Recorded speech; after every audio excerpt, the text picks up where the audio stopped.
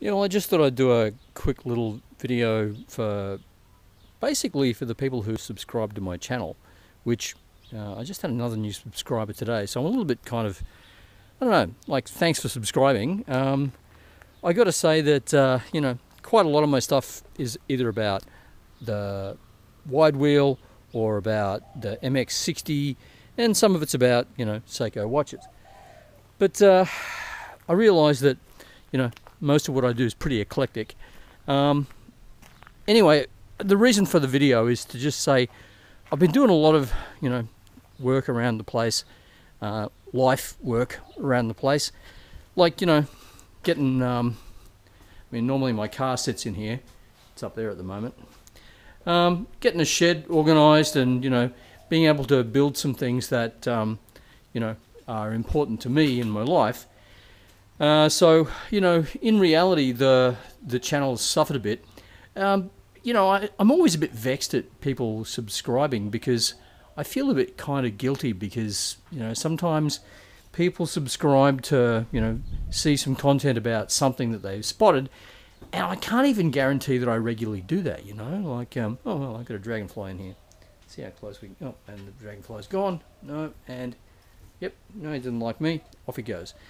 So, it's a bit, well, as you can see, it's a bit warm in the shed at the moment, 33, so that's the temperature there. That's the relative humidity.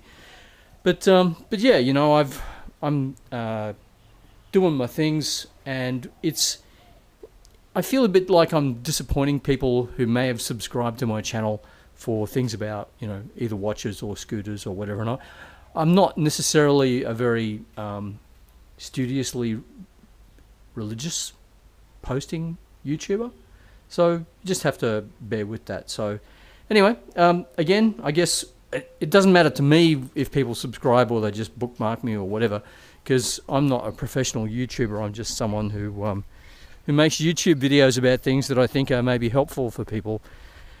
Actually, I think my T-Max is featured on a few of them too.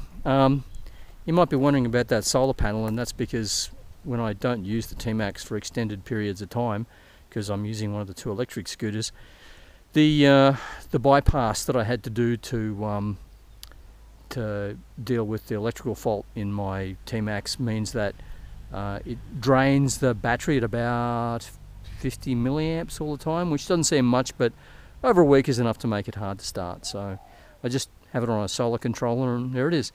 Anyway, I'll probably be posting some rubbish about solar panels and the shed electrification project that I'm doing, because I'm quite sick of running that extension lead down there to do anything in the shed. Anyway, thank you again for your patience, and yeah, look after yourselves.